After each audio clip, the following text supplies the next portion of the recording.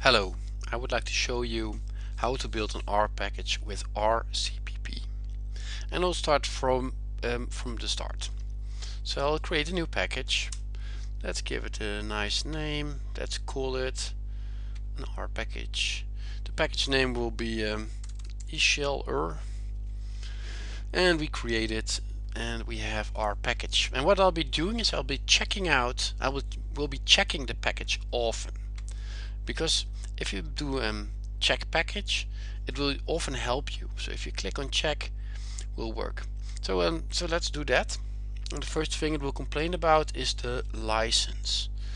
So here it is, non-standard license. Let's fix that first. So it is, what license is it under? My favorite on GPL 3. And then that was the only tested fail. Check again. So now we have a package that works. That's cool. We can submit it to CRAN already. Next step will be to add Rcpp. Rcpp is a documentation package. I like it a lot. So we're going to generate our documentation using Rcpp. Standards are fine, and we're going to document our code to get our first error message we need to fix. So it says that description, no, that's cool, but namespace was not generated by Rcpp and will not be overwritten. So we're going to delete namespace. Bye namespace. Yes. And now we're going to document again, and now it will complain about, oh well, this works. That's cool. Next step, we're going to add Rcpp. But before we do that, there is a function here called hello. It's in there by default, and we'll be using it. So what I'm going to do is I'm going to add some documentation.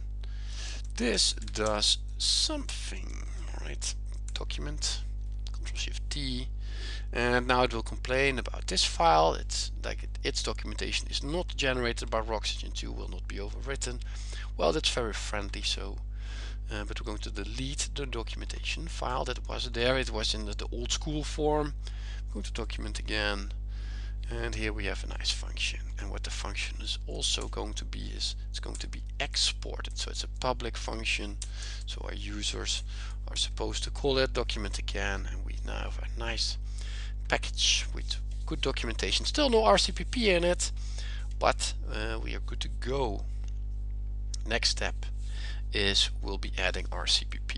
That's very easy to use. Use this, add or use Rcpp. That's it. Like so use this is the new. So it used to be DevTools, now it's migrating to use this, and already it gives you it does stuff for you, and it says include the following Rcpp tags somewhere in your package. So we're going to copy paste those lines. We're going to put them in our only R file. Oh, there it was already, and we need to put it someplace. So we'll put it here. All right, let's document again, and it says that it has nothing found yet. Well, that's completely correct. So what we are going to do now is well, it's time to add some source. Alright, there's some source here, but it's completely empty. There are no source files found. That's correct. And whatever we do, we get into trouble. That's cool because, well, we didn't do anything, so reasonable. So let's go into the. So I use the terminal eShellR, I think I called it. Oh, it's in GitHubs, eShellR. Let's go into the source file and let's make a file. Let's call it doit.cpp, and we'll be also doing doit.h. And what we're going to do, this is the header file, this is the CPP file. Actually, I've just created them. Let's run them from R, right? So with R, and I think they're here now. Well, apparently not. Well, let's add some empty lines there, so they're created. Now they will show up in R. So let's edit them. So a header file. Alright, it's binary. Well, let's edit it then. If not defined. So first we add the include guard. If not defined, do it. .h.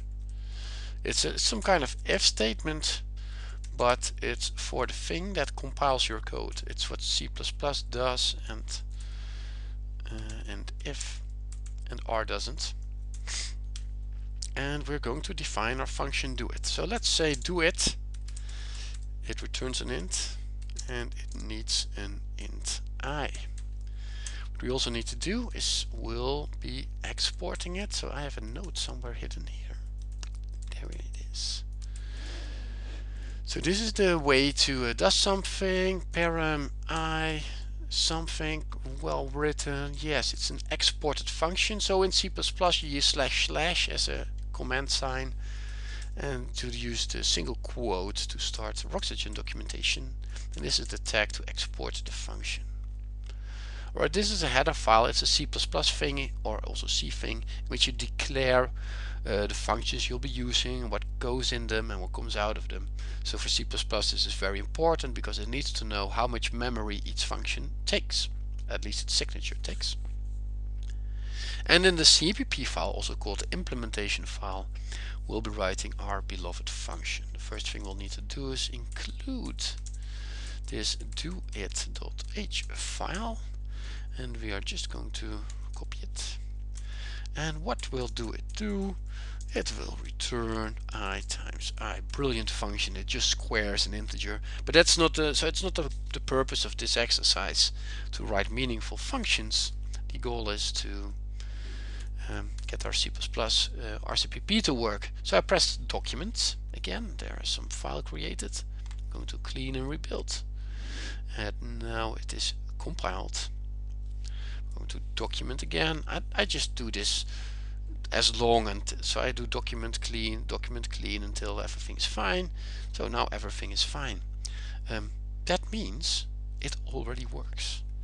So that means I can already do it on a 5. Could not find function. Alright, so we need to document again and to have it exported. I'm going to clean and rebuild again. Like, I prefer to do this too often and without thinking, instead of thinking every time. And library, there it is, doit.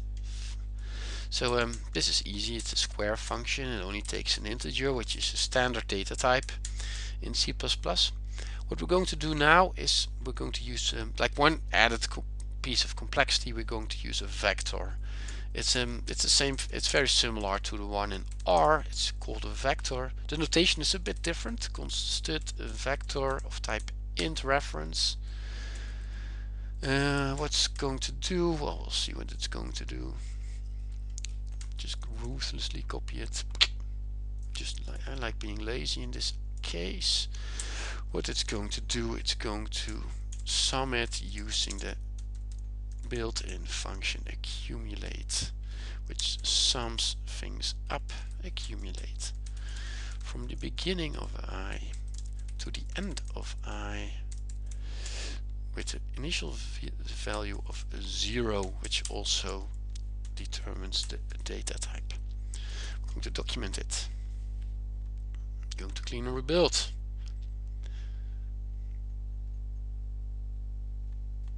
We're going to load our package, and now we're going to do it on 5, and now we can also do it on 5 and 6 and whatever integer we like. So notice I didn't use any Rcpp classes at all. They are there, but I want to keep it simple, and I prefer using the STL, which is the standard C++ library. So I showed you how to use Rcpp in a package. Like using check a lot, it helps you guide in getting your package in shape. And I hope you enjoyed this video, and I wish you a very good day. Bye!